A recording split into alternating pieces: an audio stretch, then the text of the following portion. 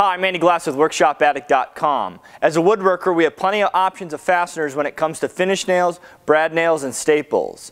And as a beginner woodworker, you may find it a little bit overwhelming to decide what size fastener you should buy first. So in this video, we're going to go through all the sizes, and at the end, I'm going to tell you what I think you should buy first, second, and third. Stick around. Hope you enjoy.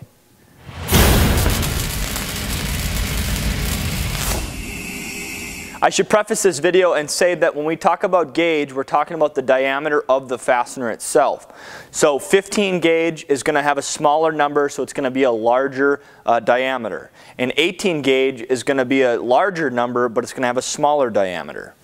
We're going to first start with our trim nailers, the 15 and 16 gauge trim nails.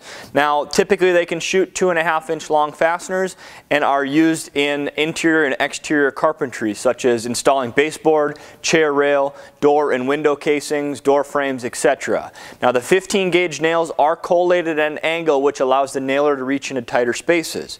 Now, in my opinion, what I've seen out there is the 15 gauge is typically used in exterior trim work, and the 16 gauge is used in interior trim work. Not to say that they can't be used interchangeably, but that's what I've noticed out there.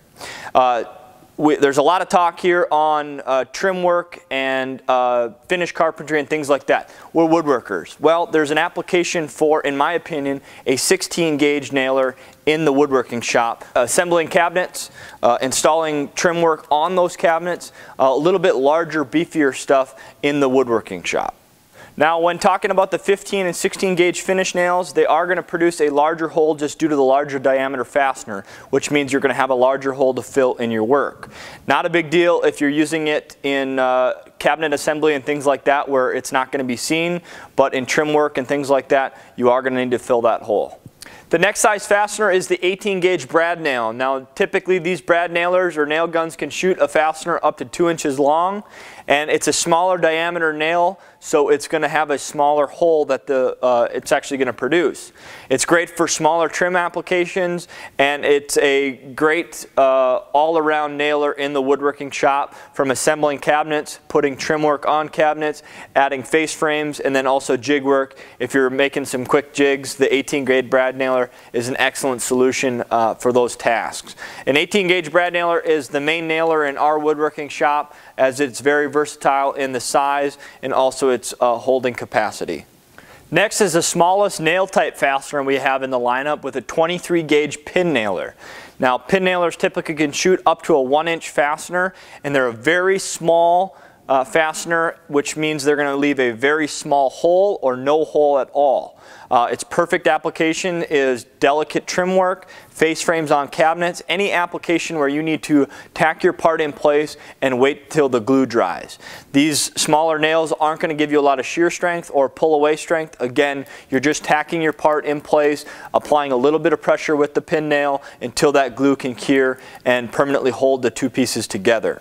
Our final mainstream fastener is a non-nail type. It's the crown staple. It comes in a 1/2 inch wide or 1/4 inch wide, and they typically shoot a fastener up to 1.5 inches long.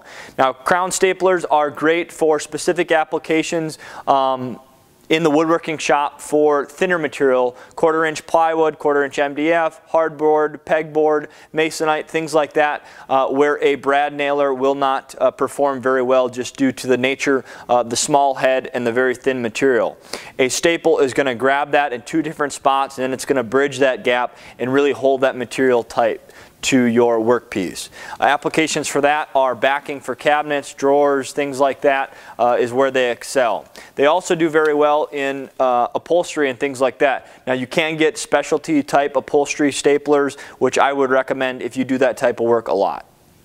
So we've covered the 15 gauge, 16 gauge, 18 gauge, 23 gauge pin nail, and then the crown staple. What would I recommend the first user to buy? Well, you could buy a combo kit and get a variety in one shot. But if you're going to piece together gun by gun or fastener type by fastener type, right away, for sure, no doubt about it, with the 18 gauge brad nail. It's very versatile. The size hole or size fastener to the strength you get is incredibly versatile in the shop and has plenty of applications and holding power.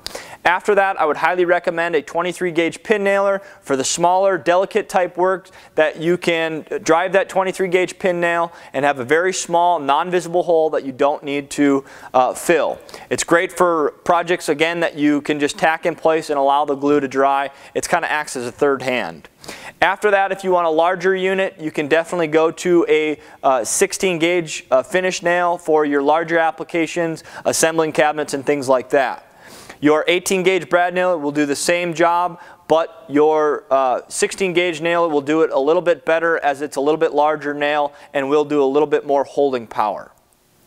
Let me know below if you have any questions, comments, or concerns. Guys, I'd love to start a little conversation down below. What's your guys' opinions, thoughts? If there's a new woodworker out there, throw some questions down there. If you guys are an expert woodworker, let's have some conversations. I'd love to provide some feedback as well. I strongly encourage you guys to follow us on social media as we do project updates, product review updates, and exclusive social media giveaways. I'm Andy Glass with Workshop Addict. Thanks for watching, and I'll see you next time.